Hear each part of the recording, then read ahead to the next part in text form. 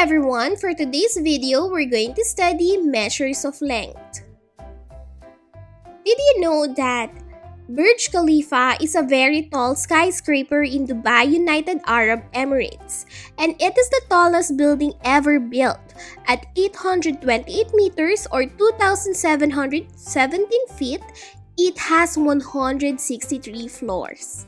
One of the most common tools in measuring length is a ruler. We use a ruler in measuring short objects.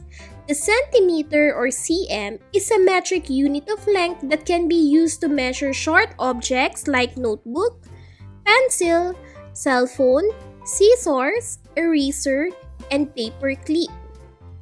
The other tools that can be used to measure length are the meter stick and the tape measure. We use the meter stick and tape measure in measuring long objects. The meter or m is a metric unit of measurement that can be used to measure long lengths like the height of the building, height of a person, height of the house, and the width of the floor. We also have what you call the kilometer or km. It is a metric unit of length that can be used to measure long distance, that is from one place to another place. So now children, I want you to help me identify the more appropriate unit that can be used for the following objects. So we're going to write cm for centimeter, m for meter, and km for kilometer. Are you ready? Let's have the first one. A crayon. Which of the following is the best unit when we measure the length of the crayon? Very good, we're going to use centimeter because a crayon is just a short object. How about this one?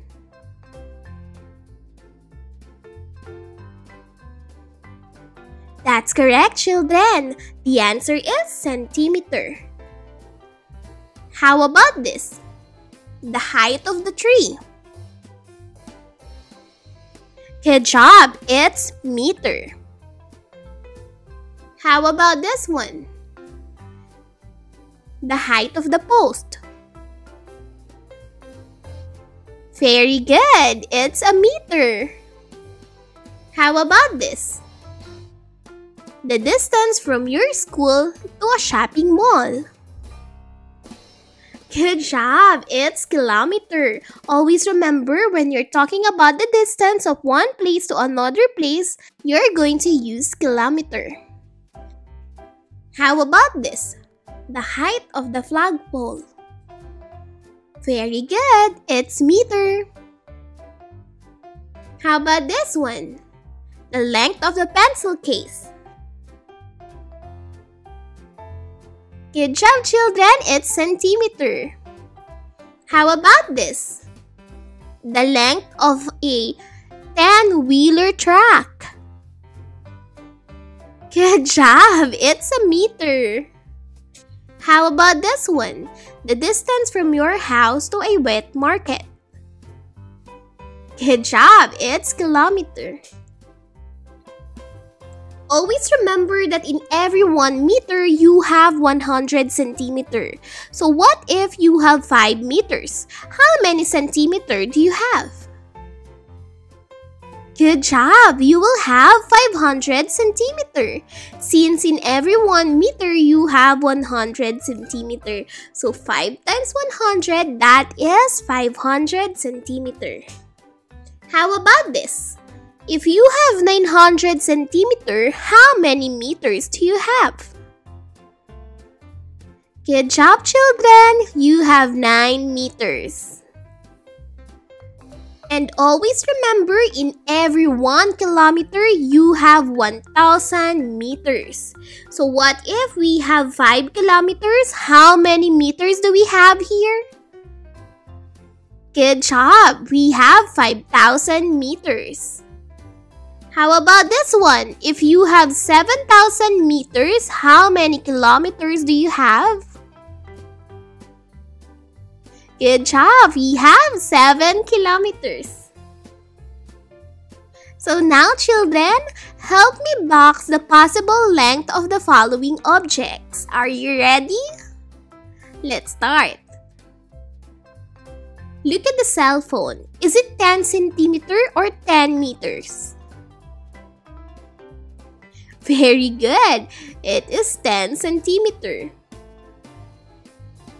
How about this one? The height of a tree. Is it 5 centimeter or 5 meters? Very good. It's 5 meters. How about this one? The length of a jumping rope. Good job. It's 2 meters. How about this? So now, children, help me convert the following units. 10 meters, how many centimeters do we have? Remember, in every 1 meter, we have 100 centimeters. So if we have 10 meters, how many centimeters do we have? Good job! We have 1,000 centimeters. How about this? 400 centimeters, how many meters do we have?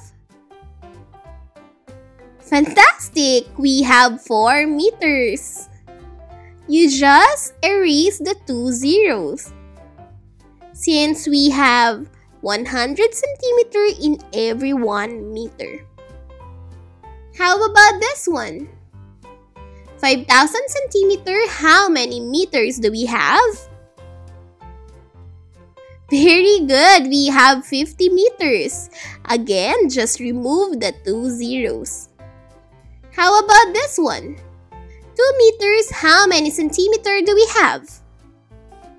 Good job, children! We have 200 centimeters.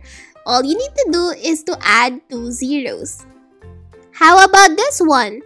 2 kilometers is equal to how many meters? Always remember, children, in every 1 kilometer, we have 1,000 meters. So if we have 2 kilometers, how many meters do we have? Good job! We have 2,000 meters. Again, always remember, in every 1 kilometer, we have 1,000 meters. How about if we have this? 10 kilometers is equal to how many meters? Fantastic! We have 10,000 meters. How about this one? 9,000 meters is equal to how many kilometers? Good job, children! We have 9 kilometers. All you need to do is to remove 3 zeros. How about this one? 15,000 meters is equal to how many kilometers? Very good! We have 15 kilometers. Again, just remove the 3 zeros. Always remember, children, in measures of length, we use 3 units. The first one is the centimeter or cm. We also have the meter or m and the kilometer or km. Centimeter or cm is a metric unit of length that can be used to measure short objects, while the meter or m is a metric unit of length that can be used to measure long lengths. And kilometer or km is a metric unit of length that can be used to measure long distance. Is that clear? And in every 1 meter, we have 100 centimeters. And in every 1 kilometer, we have 1,000 meters. That's all for today, children. Bye!